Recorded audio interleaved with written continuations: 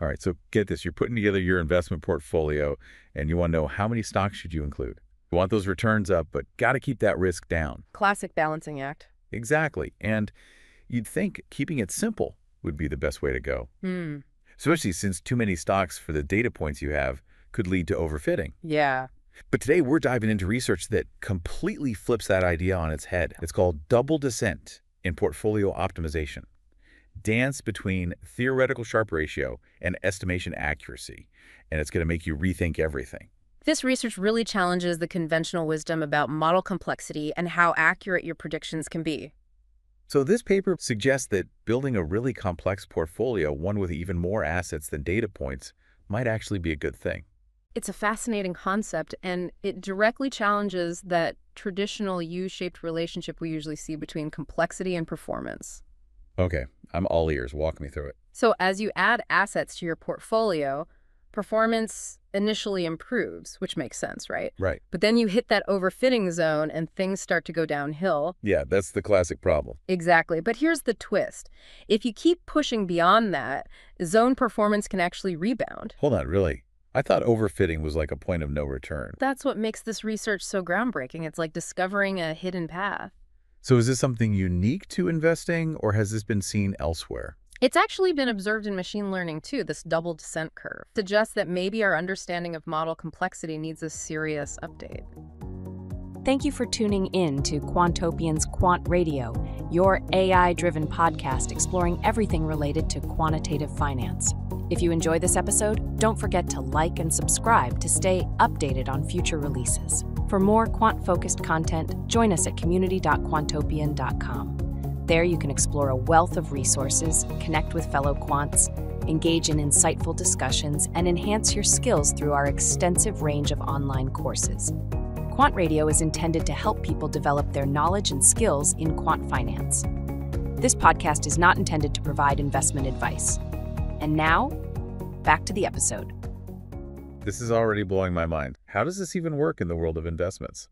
Well, the researchers found two key mechanisms are at play. The first one is what they call the economic mechanism, which involves something called the clairvoyant Sharpe ratio. Clairvoyant Sharpe ratio, that sounds pretty intense. Think of it as like the ultimate performance, the best you could possibly get if you knew absolutely everything about the future of each asset. Oh, so like a perfect scenario. Exactly. Of course, no one can actually predict the future. Right. But we can study how this theoretical Sharpe ratio changes as you add more assets to your portfolio. So does this ratio just keep going up as you add more and more assets? It does initially, but with diminishing returns. Oh, okay. There's a limit to how much potential return you can get, even in theory. Okay, that's the economic side.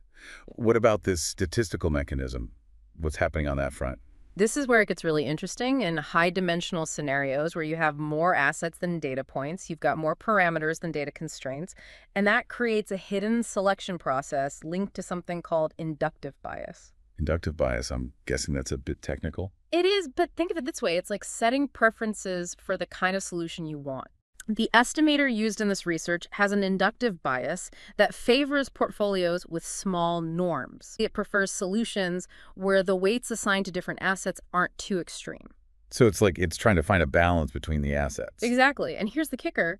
This bias leads to portfolios that resemble the simple, equal-weighted portfolio. You know, the one where you just put the same amount of money in each asset? Wait, are you telling me that a super complex model might guide us towards something as basic as the equal-weighted portfolio? I thought those were considered way too simplistic. It does seem counterintuitive, but that's the fascinating part of this research that suggests that in the realm of high dimensionality, a complex model can actually point us toward a simple yet robust solution. Okay, no, I'm really curious to see how this plays out in the real world.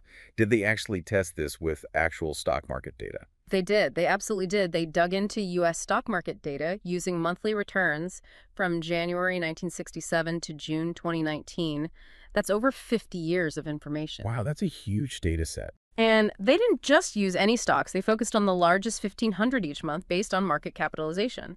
Okay, but why not stick with individual stocks for this? They got a little more creative. They sorted these stocks into portfolios based on 70 different characteristics. Things like a company's size, value, momentum, you know, all those factors investors use to evaluate stocks. So they created these mini portfolios based on shared traits. Exactly. Like a portfolio of large cap value stock or one with small cap, high growth stocks. Yeah, they ended up with 700 different characteristic ranked portfolios to work with. 700. This gave them a wider range of assets to play with for their research. Okay, I'm following so far. So how did they use these 700 portfolios to test their theory? That's where the portfolio optimization comes in. They tested different portfolio sizes, starting with just 2 of these characteristic ranked portfolios, Okay. and gradually increasing the number. So some portfolios had just a handful of these mini portfolios, Right. while others had hundreds. Precisely, they wanted to see how performance changed as they increased the portfolio complexity. But keeping the amount of training data fixed, this let them clearly measure how the portfolio size affects the performance. And they were using that pseudo-inverse estimator to determine the optimal weights for each portfolio, right? That's right, the one that prefers those balanced portfolios. They wanted to see how that double descent phenomenon we talked about plays out, specifically in the context of this estimator and its inductive bias. Remember, the key is to look at out-of-sample performance. Right, because that's what really matters in the real world. Exactly. How well do these portfolios perform on data they haven't seen before? That's the real test. Of course, past performance doesn't guarantee future returns. Yeah. But did this wild double descent thing actually show up in the stock market data? The results mirrored the theory perfect. There was a sweet spot in the low-dimensional regime where performance peaked. Then, as they added more portfolios and hit that overfitting zone, performance dipped. But then, as they kept going, ventured into that high-dimensional regime with more portfolios than data points, performance started to climb again. So more really can be better, even when it seems counterintuitive. That's the fascinating thing about this research. It challenges our long-held beliefs about complexity and overfitting. And there's another really intriguing finding: the portfolios in that high-dimensional regime achieved Sharpe ratios that were significantly higher than those from traditional portfolio optimization techniques. So not only does this approach work, it might actually outperform the tried and true methods. That's what their data suggests, although more research is definitely needed. Right, of course. But it's a really tantalizing possibility. Now, remember that clairvoyant Sharpe ratio we talked about earlier, the theoretical best performance. The one we can't actually achieve because we can't predict the future. Right. Well, the researchers use their empirical results to actually estimate how this theoretical Sharpe ratio changes as you add more assets to the portfolio. Wait, so they estimated something that's supposed to be unknowable. How'd they do that? They made some educated assumptions. They assumed the relationship between the clairvoyant Sharpe ratio and the number of assets followed a specific mathematical form, an equation that captures the idea that the Sharpe ratio goes up as you add more assets, but eventually plateaus. So they plugged in the results from their stock market experiment and worked backward to figure out the theoretical maximum. That's the gist of it, yeah. And they estimated that for their set of assets, the maximum possible Sharpe ratio was around 1.44. 1.44, that seems pretty high, doesn't it?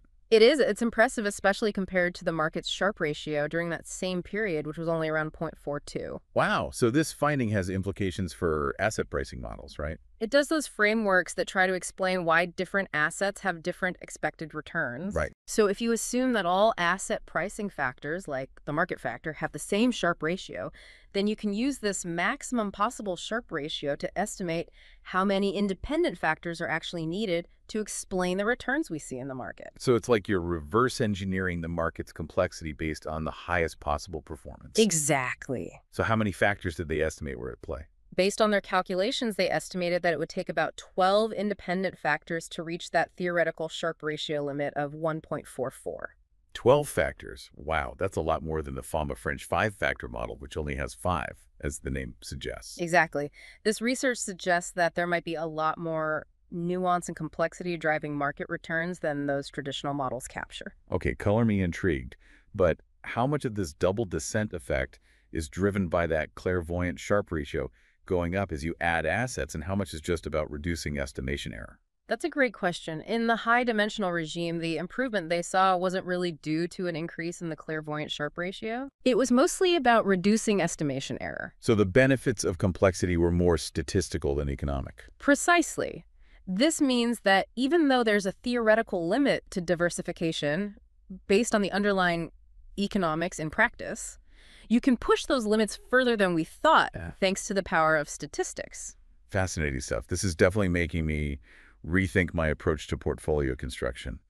right? Should we all be rushing to stuff our portfolios with as many assets as possible? Not quite.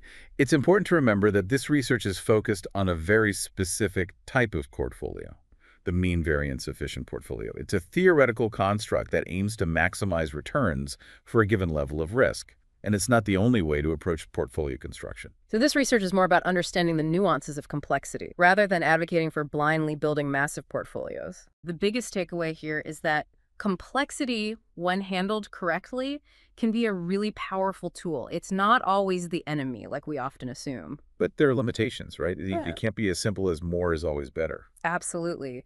This study uses a specific estimator with a unique inductive bias that favors those balanced portfolios. Right. The choice of estimator and its properties can significantly influence the results. We need more research to explore if this double descent phenomenon holds up with other types of portfolios, different estimators, and under different market conditions. That makes sense. And what about the practical side of things? Managing a portfolio with hundreds of assets sounds incredibly complex and potentially expensive. That's a great point, and one that this research doesn't explicitly address: trading costs, liquidity issues, rebalancing complexities. These are all factors that get more complicated and potentially more expensive as the portfolio size and complexity increases. So it's not just about chasing the highest theoretical Sharpe ratio. It's about finding that sweet spot between potential returns and real-world constraints. Exactly. This research opens up a new avenue for exploration in portfolio optimization, but it's definitely not the final word. This makes me wonder about the role of AI.